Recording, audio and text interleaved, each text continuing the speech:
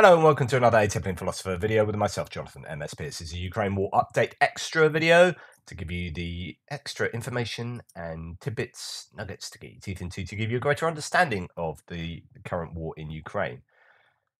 Just going to start with a bit of Darth Putin, always good for a tongue-in-cheek, acerbic critique. So someone asked, what's the difference between Russia acquiring Iranian drones and Ukraine getting Patriots?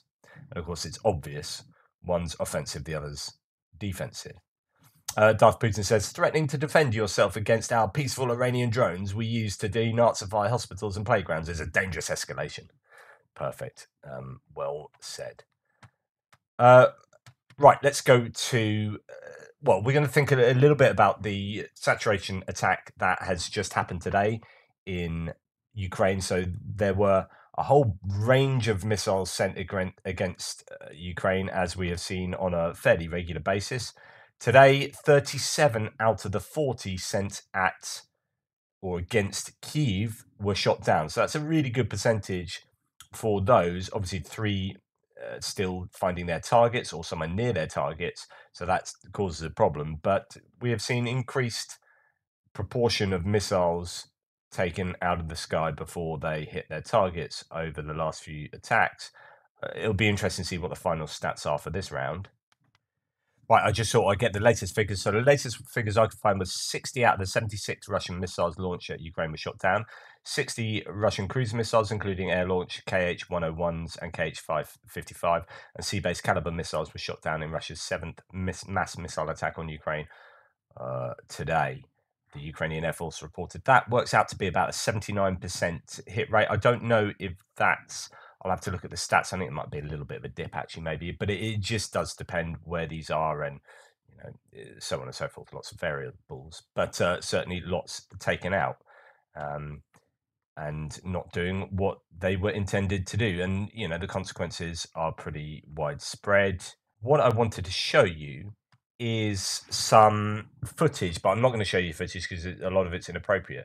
But this is a trench network somewhere near Bakhmut, as far as I understand, where 35 to 40 soldiers were arranged, and the Ukrainian artillery hit them with both mortar and air blasted shells. So I'm just going to show you what air blasted shells were. Now, apparently, a good 17 of these died. Now, what was interesting about this video is that actually this is a screen, and there's someone with a pointer. As the drone was going over the trenches, it was literally counting the dead. So when we talk about how do they get these figures, certainly there would have been a report done from this where the guy was counting the dead and the wounded. So I thought that was quite interesting, but I can't show it to you because it's inappropriate.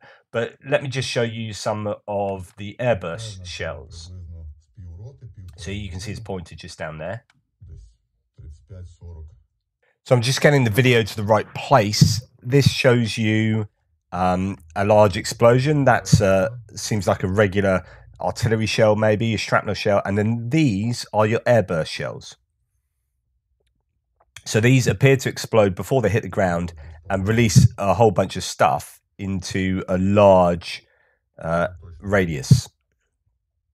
So that's your airburst shells. Anyway, this was pretty devastating for the Russians. There were a lot of deaths involved in that.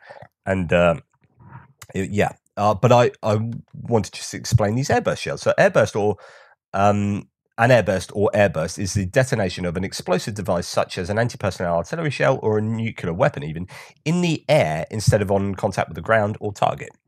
The principal military advantage of an airburst over a ground burst is that energy from the explosion as well as any shell fragments are distributed more evenly over a wider area. However, the peak energy is lower at ground zero. Basically, there used to be, or most standard shells are sort of shrapnel shells that, so modern shells sometimes called shrapnel shells, actually produce fragments and splinters and not shrapnel. So they hit your target, maybe the ground, and explode with shrapnel sort of flying out from that center of the target. Now, airbursts were first used in the First World War to shower enemy positions with and men with shrapnel balls to kill the largest possible number with a single burst. When infantry moved into deep trenches, shrapnel shells were rendered useless, and high explosive shells were used to attack field fortifications and troops in the open. The time fuses for the shells could be set to function on contact or in the air or at a certain time after contact, so on and so forth.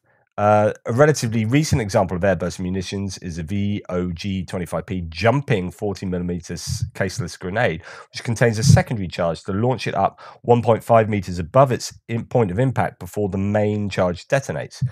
So you get these different ones that they obviously hit the target and then jump up and then explode. And so there are all these different types of ones that you have.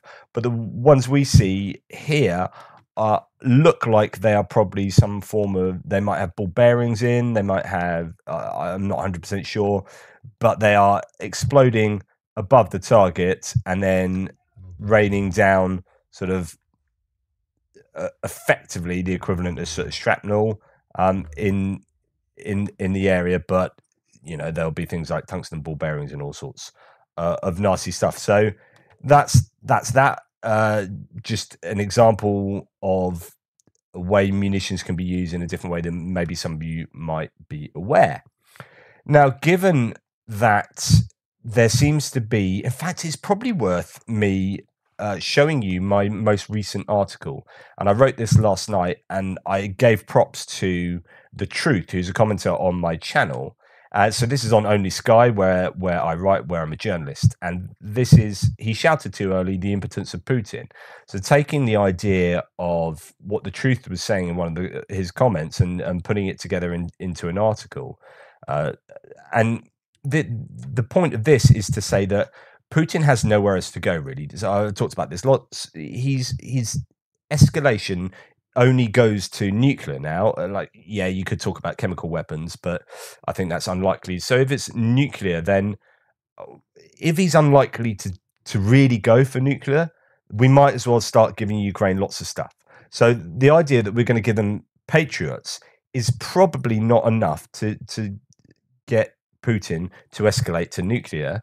So therefore, if we can give them Patriots, let's give them all sorts of stuff. And in fact, you are starting to hear that to being the case.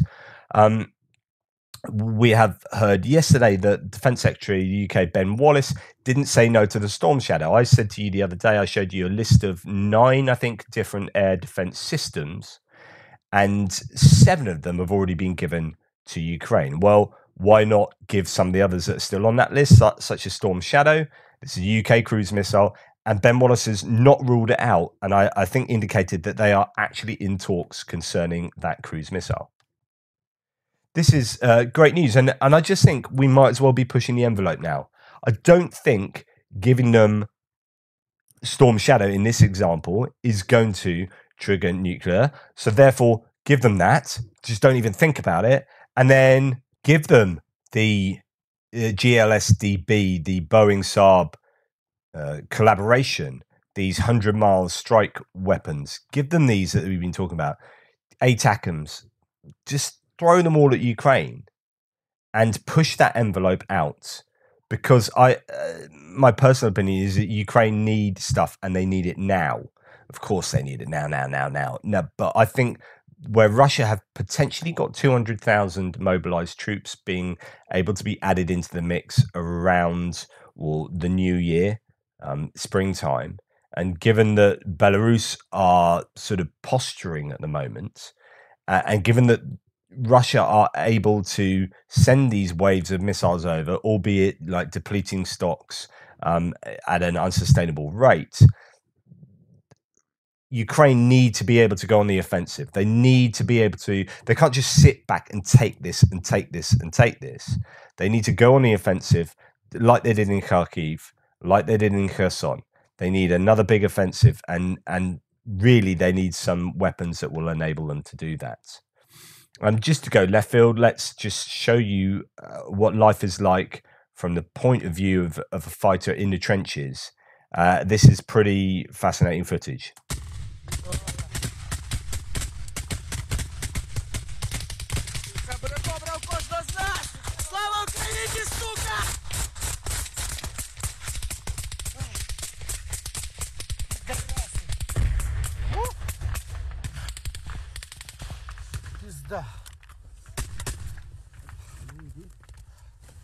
So he's got those magazines to fill with rounds now, and that's what he sets himself about doing. But I find this quite interesting because here he is on the front line, and yet he takes his time to put his mobile phone in the right place because he wants some good footage.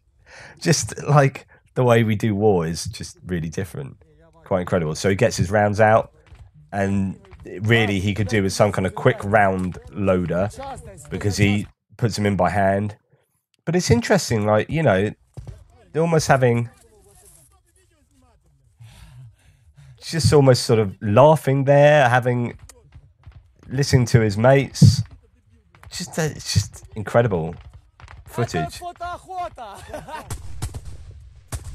In the middle of a firefight. It's absolutely fascinating. But think of that time that he's wasting loading these rounds. I mean, it would be really useful if that could be done a lot quicker, if you had some kind of help to do that. But anyway, there you go. Just an interesting bit of firefight. I saw Combat Veteran YouTube channel today. There's a really interesting firefight that he analyzes in the Bakhmut area as well. Anyway, let's go up into the sky. This is some more aerial footage. I'm fascinated by aerial footage, less so the music. And this pilot is releasing a load of harm. So these missiles, they seek out radiation, so radars that produce radiation, and they home in on that and target that. And this would be suppression of enemy air defense activities. Now, on the flip side, I've seen Lancet loitering munitions again taking out Ukrainian radar systems, so they are presenting a problem still. Don't know whether it might be footage from the summer though. You know, it's very difficult to tell sometimes. At least one of them was, because it's all very green, but another one looked like it wasn't. Now this is interesting from Rubar. I mentioned how in one of my previous videos the UK have admitted in an article that the Marines were involved in some discrete operations in Ukraine. Well, actually, Rybar here compiles all the examples that they have of the UK being involved in operations on the ground. So the Times, for the first time, publicly acknowledged the deployment of Royal Marines in Ukraine. Lieutenant General Robert McGowan said the Marines supported some discrete operations in a hugely sensitive environment due to a high level of political and military risk.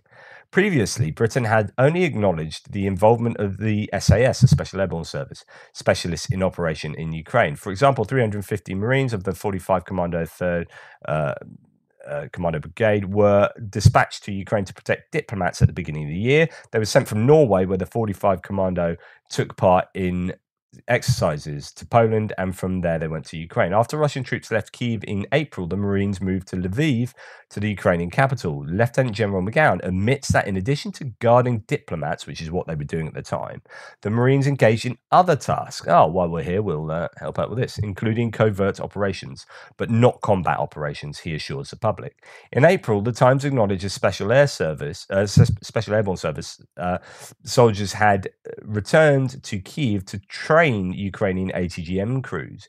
In May, we wrote about British military advisors in the entourage of the governor of Zaporizhia, Alexander Staruk. In addition, we mentioned the training of Ukrainian recon groups in Kharkiv region under the guidance of British special agents to carry out sabotage on the territory of the Russian Federation.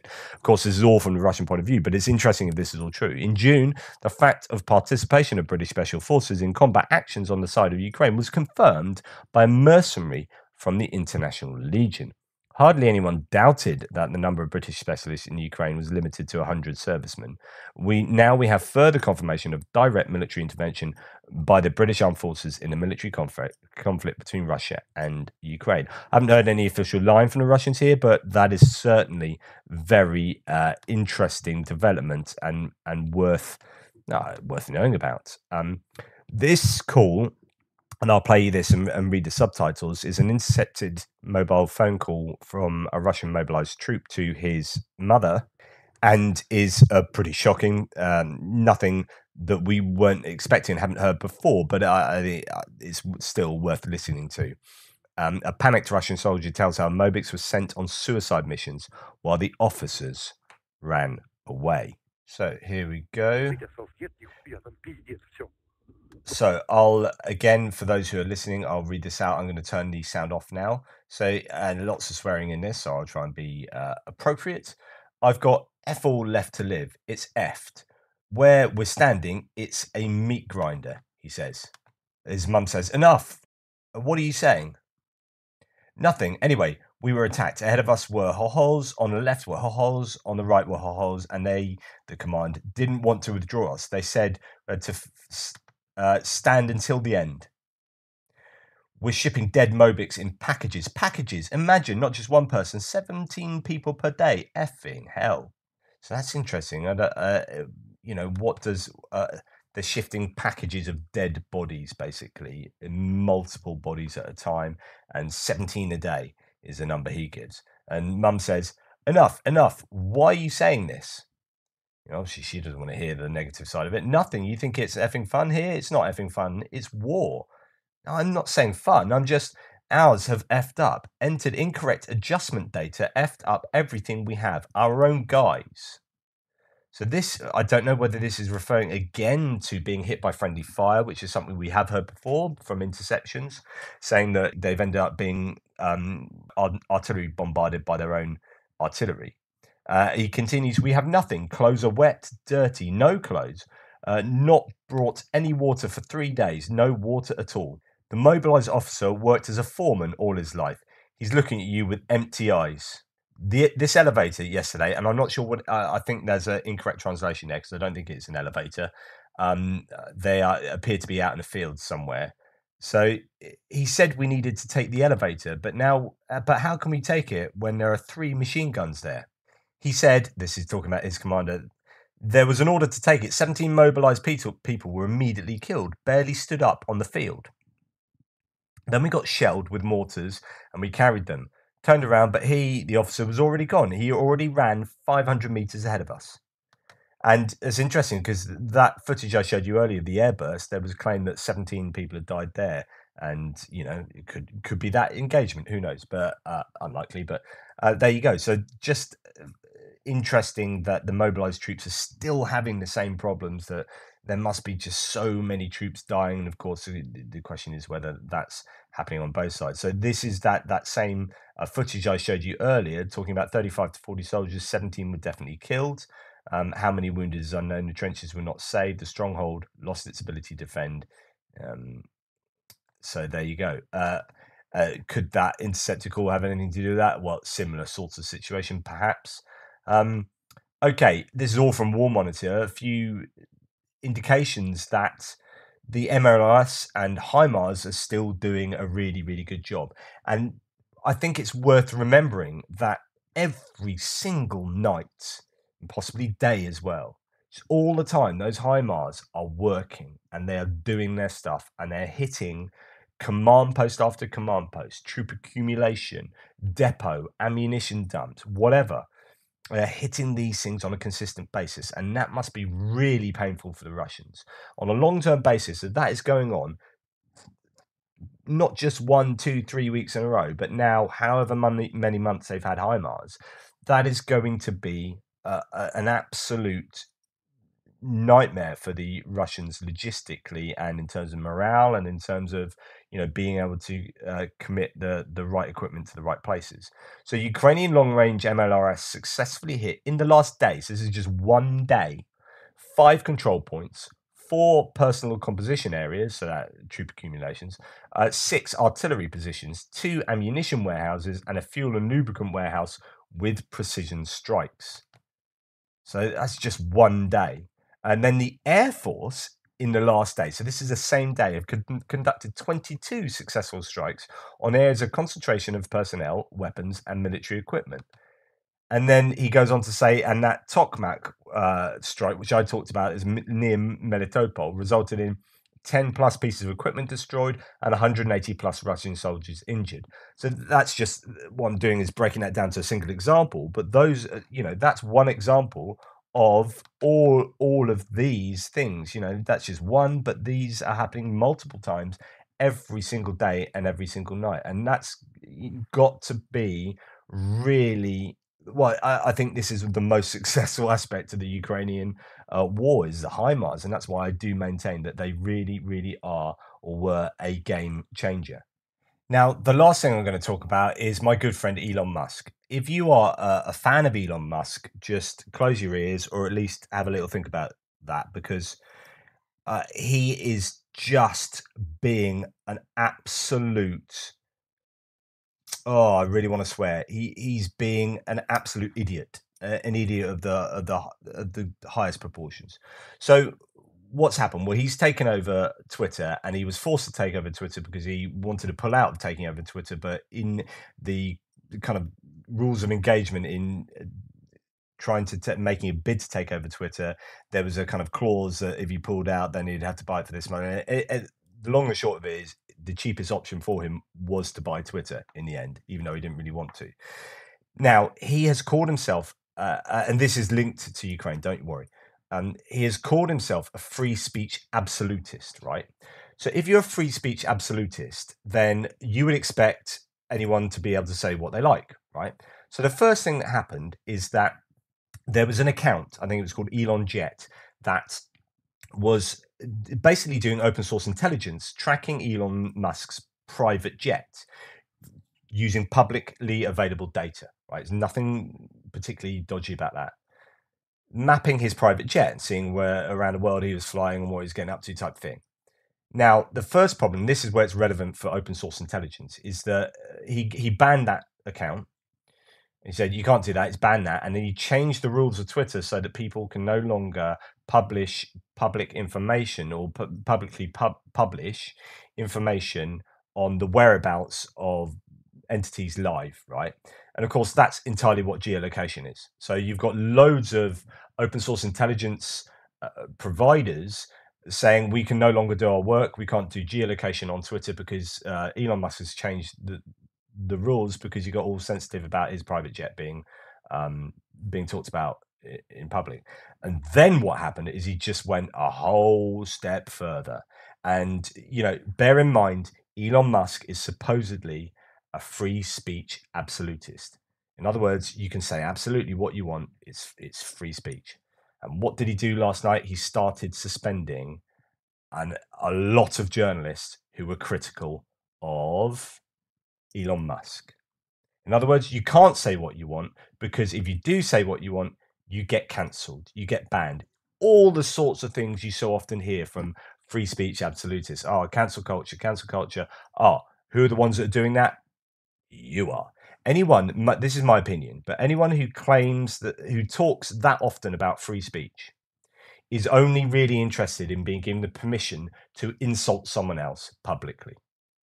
We know that not Trump. We know that Musk did that, Freudian slip, with the British diver who helped those Thai children out, footballers out of the cave system in Thailand, and Musk called him a pedo and wanted to be able to say that, and then got called out and got taken to court, and so on and so forth. But he wants to be able to free speech, free speech. I can say what I want to be able to. I want to be able to insult who I like. Now, as soon as someone does some critical journalism of Elon Musk, they get shut down. They get their account suspended. So Ben Collins, who himself is a journalist, talks about New York Times. I don't know the actual names of some of these people, but their Twitter handles. So New York Times reporter suspended. Mashable reporter last night suspended. Another journalist suspended. And then this was Washington Post's reporter before he was suspended, and his last tweet. And his last tweet was really interesting. So Twitter also suspended. So Mastodon is this place where a lot of people are going as an alternative to Twitter.